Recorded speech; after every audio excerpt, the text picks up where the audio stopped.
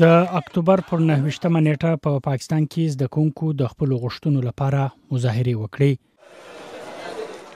د مشال خان پلار اقبال لالا ته د ګډون ځانګړې بلنه ورکړل شوې وه.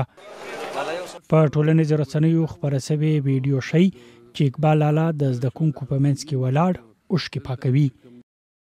وروسته د لاهور پولیسو د ځینو نورو ترڅنګ پر هغه هم مقدمه جوړه کړه. پولیسو پر هغه د زده کوونکو د پارولو تور پورې کړ.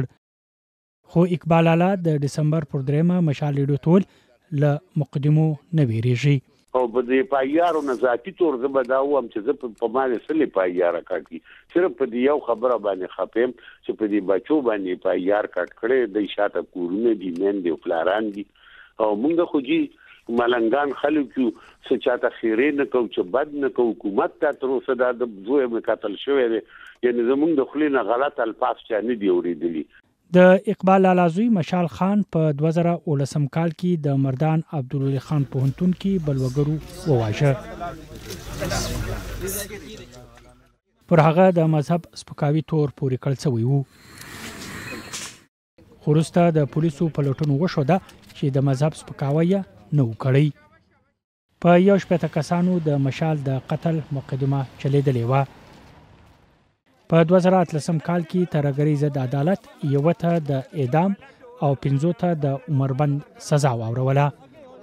مشال د کورنۍ لپاره بل مشالو چې د هغه د مور په وینا بلوګرو مړ کړ. ما سره 3 ورځې مخکې خبرې کړې دي.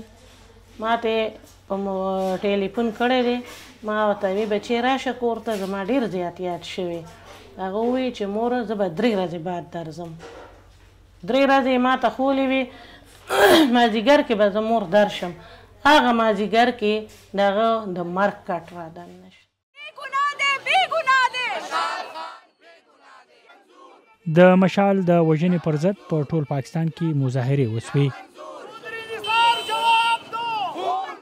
سیاسي مشران یې کور ته غم راضي ته ولاړل. په هغو کې یو هم د تحریک انصاف مشر عمران خان و. نوموړي هغه مهال پر ټویټر عکسونه خپاره کړل او د مشال د کورنۍ حوصله وستایله.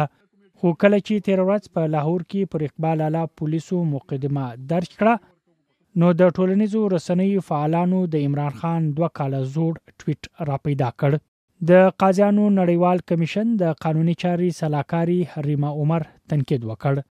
هغه ولیکل 2 کال وروسته د عمران خان په واکمنۍ کې پر اقبال لالا مقدمه جوړه شوه. خو اقبال لالا د مقدمې درجېدو وروسته وایي پلوشې په زنځیرونو نه تړل کېږي. چې زولنې به هم کړي چغې زنځیرونه به ماتېږي دا برجونه به سنګسار شي زندانونه به ماتېږي